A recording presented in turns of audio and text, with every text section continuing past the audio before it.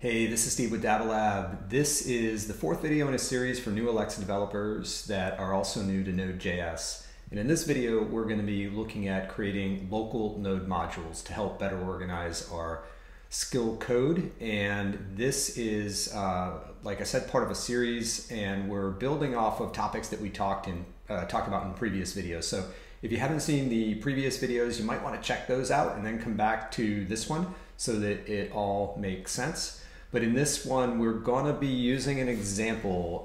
The example is one that's kind of a common use case in building Alexa skills. The example we're going to build is a random word generator. So we'll keep it pretty simple, but I think it's a good example for illustrating how local modules work in Node. And the example will be like, let's say for a greeting, we want some randomized greeting, like rather than just always saying hi or hello, we can say, hey, hello, what's up, and just randomize that to make the user experience a little less repetitive. And to illustrate this along with how node modules work, let's see, what are we going to do?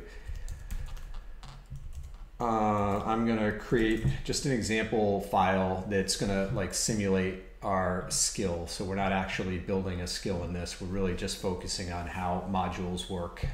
And the first example is going to be, let's see, we'll create a JSON file to hold values that we're going to use. So this is where we would hold our random phrases and maybe some other items that are part of the skill, so other values that we're going to use throughout the skill. And let's set that up first. We'll say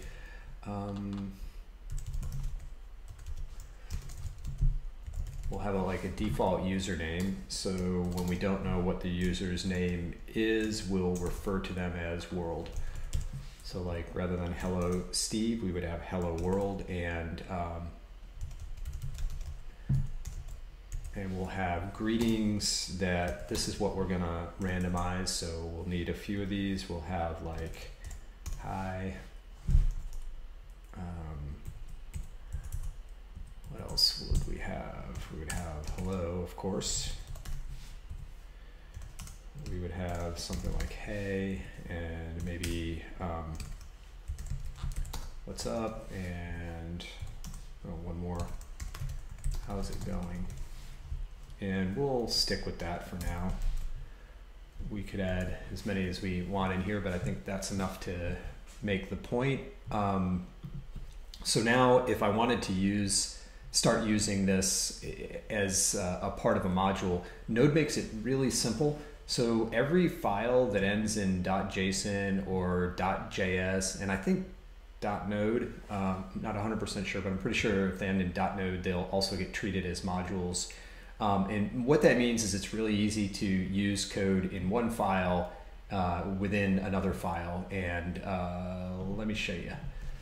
So if we declare a variable called values here, and we use the require keyword to load it as a module, and when you're loading local modules, you use the path to the file. So in this case, .values, which is because it's located here in the same folder. So now I've, using the module loader in Node, I've created a module called values in this example1.js file. So I don't have to do anything special to use the code in that. So to illustrate that, what did we say? Default username. I think is that what I called it? Default username, yeah. So so here, if I run this, I get my default username back. So I'm running my example1.js file and getting the username from my values.json file. And I really didn't need to do anything other than just declare this values constant up here and use the requires keyword to load it as a module. So really, really simple. However, if you're working with functional code, it works a little bit differently. It's not much harder, but it's a little bit different. So let's take a look at an example of that. Let's say we'll call one like helpers.js. And this one, rather than it just being JSON, we're going to actually have some code in here. But you would think, based on how we just worked with the JSON file, that this might work the same way. So if we did something like constant name equals Steve, and so if I declare a constant in this file, I might assume that if I go over here and load this module,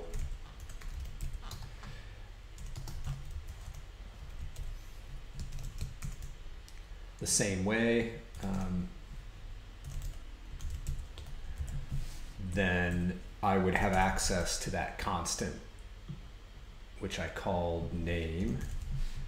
So it would seem like I could just do this because I declared name over here. But let's give that a try. But when I try to do that, I get an error, and it's a reference error that says name has not been defined. And the reason for that is because the way that the Node module loader works is it's going to wrap all of the functional code so that it's not accessible by default in the module or in the file that's loading the module. And the reason that it works that way is because you need to prevent code conflict. So if I had defined name here in this helpers.js file and also defined name in my example1.js file and use that value in the code, which name am I talking about? The Node module system manages all that, but you do need to know how to get your functional code into a place where it can be used inside of wherever you're loading that module. And the way that you do that is with a special object called the module exports object. So anything that's part of the module exports object is going to be accessible, part of your module when the module is loaded. So if I did this, for example, now I am exporting this name constant in my module exports object, or setting it as my module exports object value. And so if I go over here, now I can use it. I can't call name because I still don't have that declared in this example1 file, but I have helpers declared. So if I use that, let me clear this so you can see it, and run it, I get the value Steve back because that is what I'm returning as part of this module exports object. And so that's a really simple example, but usually what you'd be doing in here is exporting functional code, not just a value like that. So let's take a look at how we do that. So what you would do is, what do we call this, helpers? And I'm just going to declare a constant that is an empty object. And if you recall from, I think it was our second video when we talked about JavaScript variables, you can change the properties of an object even if it's a constant, and we're gonna do that in here, but we're gonna be exporting now that object, and everything that we want to be part of that object we're just going to set as a property. So I'll change this up to helpers, and then name is going to equal Steve, and then maybe maybe I have another helpers dot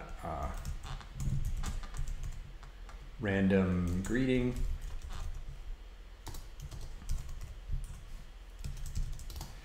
and I'll just stub this out from that right now and just call this hello. All right, and so now I've included this name value and also this random greeting function as part of my helpers object, which I'm exporting as, or I'm setting my module exports value as. So now I can use both of these functions here as part of my module. So I can say name, first I'll say random greeting.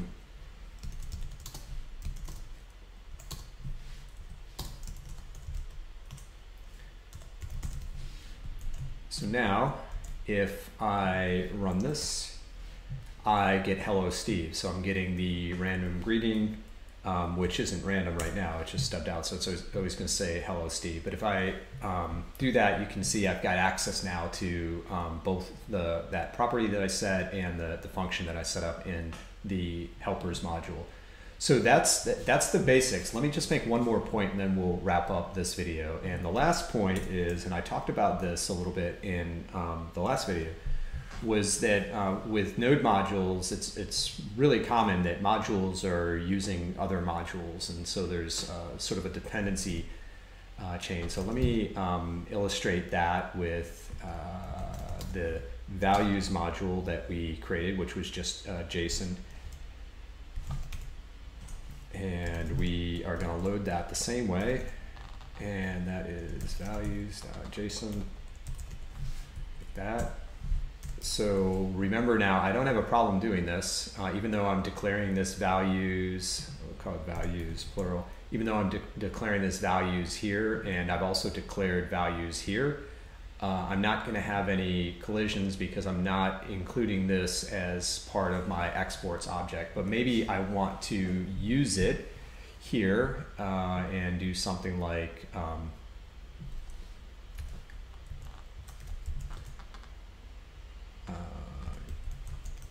think we call it username, right?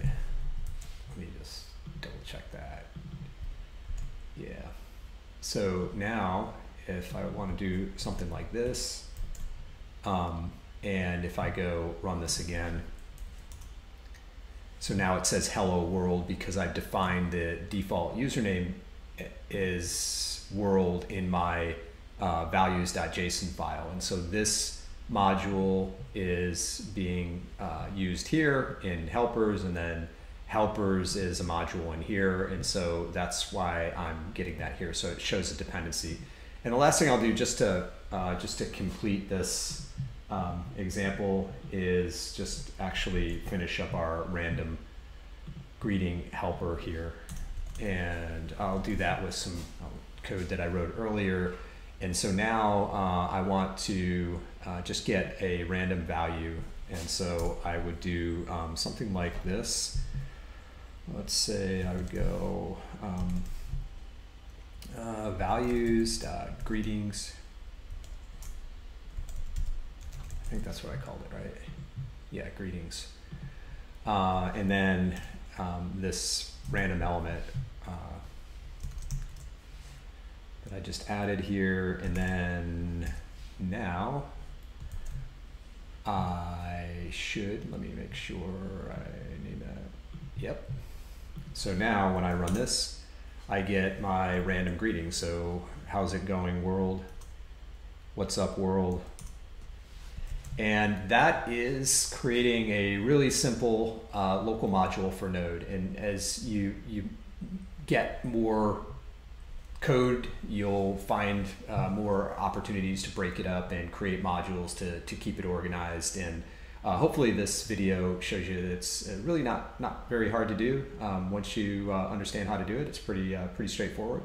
If hopefully this was valuable to you. If it was, please subscribe to the DabbleLab channel and or like the video. If you have any comments or questions, you can leave those and I'll respond just as soon as I can. Thanks so much.